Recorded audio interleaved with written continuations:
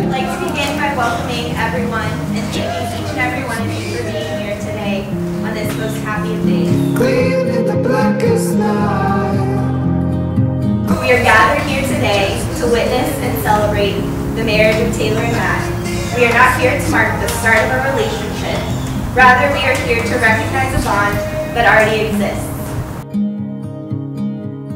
Taylor, I swear to you that I will dedicate my life to stay forward. I will love you for the rest of my life. When we finally sober, there'll be